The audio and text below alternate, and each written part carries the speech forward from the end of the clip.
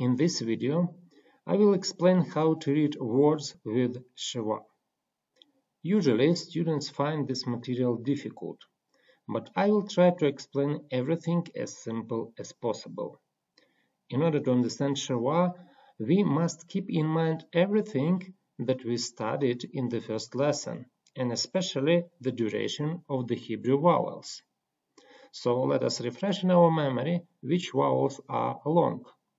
All matres lectionis are long. Cholim, kametz, and tzerai are also long. What about the short vowels? Patach, kametz hatuf, hirek, sigol, and kibbutz are short. Why do we need to know which vowels are long and which vowels are short? Because short vowels usually form a closed syllable, and the long vowels usually form a long syllable. And this is important to remember when we need to understand the Shewa. So, what is Shewa? Shewa is a very short vowel. It is so short that it even doesn't have a particular sound. The sound of Shewa can be described as a very short vowel between I and E. Shewa occurs in the collocation of several consonants. When several consonants come together, it is very difficult to pronounce them without inserting a kind of a very short vowel in between. In Hebrew, this very short vowel is called Shewa, and it looks like a colon, and it is always written beneath the letter. Usually, Shewa occurs in a modified word, when the reduction of vowels took place. For example, the word davar, which means a word, a singular form. If we make a plural form of the same noun, it would be devarim. Do you see? Because the suffix of the plural suffix is added to the word, the first vowel is reduced to Shewa. So we do not have a kametz, but we have a Shewa in this case. Okay, now we need to discuss two types or two kinds of Shewa. There is a vocal Shewa and silent Shewa. The rules to define when Shewa should be vocal and when it should be silent are a little bit complicated, but now I will try to simplify them. In most cases, Shewa is vocal. Shewa is silent when it closes a syllable, and also Shewa is silent in the end of the word. So now let us consider the second rule. Shewa is silent when it closes a syllable. It may seem a little bit complicated, but I will suggest to you a rule of thumb. This rule probably doesn't cover all the cases, but in most of the cases it will work very well. So if we want to understand if Shewa is silent or vocal, we need to look at the preceding syllable. And if the vowel in the preceding syllable is short, it means the Shewa is silent. So now let us consider several examples. The word mishpat.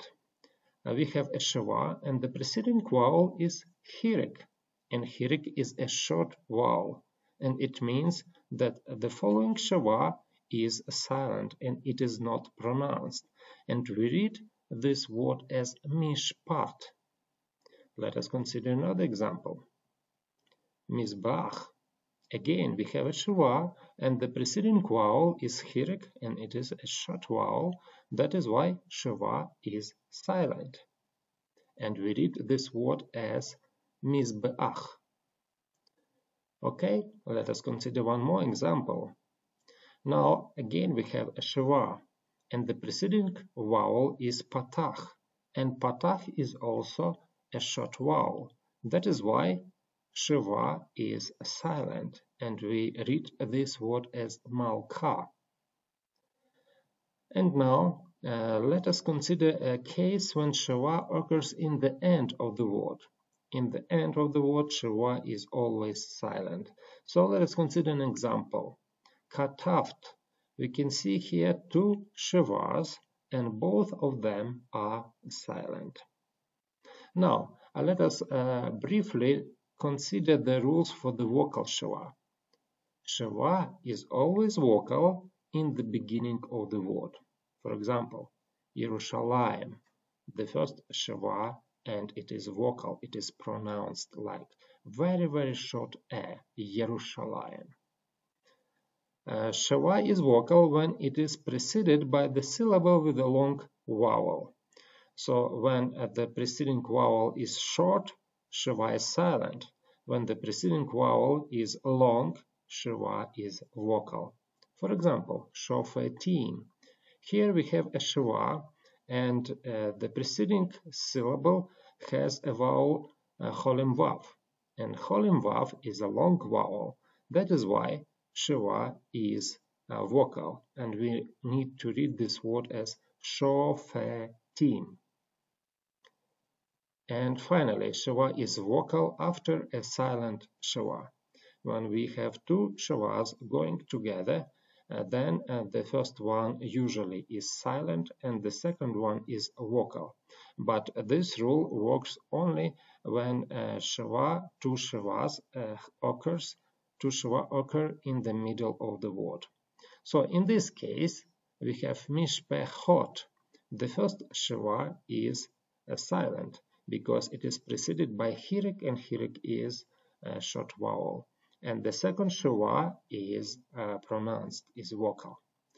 Okay, now let us summarize everything that we learned in this short video. In the beginning of the word, Shewa is always vocal. If Shewa occurs in the middle of the word, we need to take a look at the vowel in the preceding syllable. If it is short, then Shewa is silent. And in the end of the word, Shewa is silent.